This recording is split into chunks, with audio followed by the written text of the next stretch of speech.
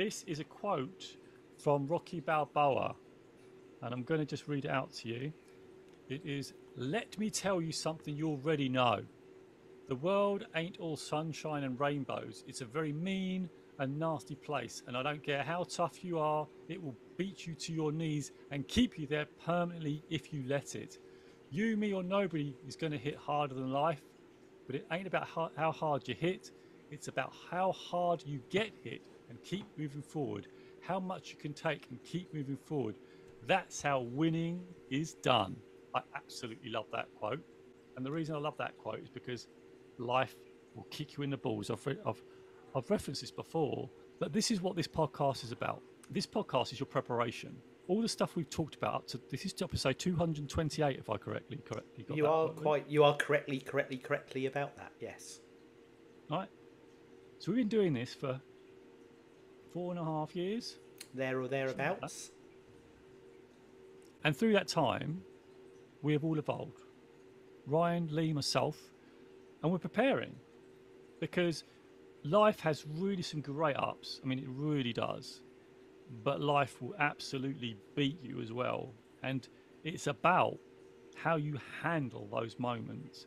And we've shared in the podcast what our challenges have been. I've shared, for me, instance, I've shared my mental health. I've shared my mum passing away.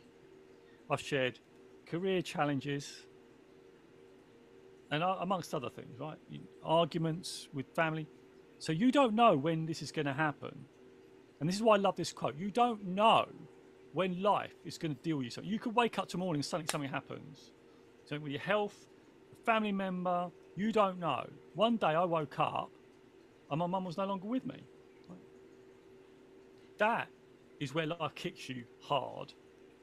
But what are you going to do to respond to that? And we talked about this before, about respond and react.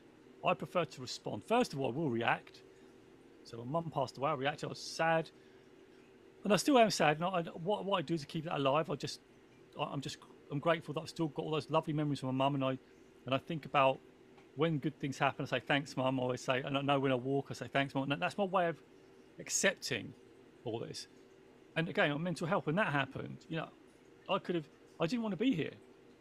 But luckily, I found something inside me that I could just keep moving forward. And that's why I love this quote. That's why I love Rocky Balboa. I know it's a fictitious character, but actually, Sylvester Stallone, when you hear him talk, he's quite an inspirational character himself because he wrote Rocky. Rocky was turned down by so many people, but he kept moving forward. And now, you look at what's been created. Okay, you've got Rocky. My favourites are Rockies 1 to 4, right? They're the ones I love. But you've got 5, 6, isn't it? You've got Rocky Balboa, you've got Creed off the back of this now. I think there's Creed 3's coming out. But this, for me, is what testaments to people is that people look at how you can move forward when you get hit hard, whether that's in your work life, in your personal life. But how can you just keep moving forward? And yes, we need help. Of course we do. I got help with my mental health through counselling, all that sort of stuff. But you've got to reach out and do it. Get it? No one can, like, dealing with someone passing dear to you and your family, mental health, the career challenge. No one can do that work for you. You have to find a way to move forward using the help around you. And that's what I want. This is why I love this podcast, right? Because through sharing all this, all the failings that we have and the challenge we have, we want to inspire you to know that you can also move forward, no matter what happens.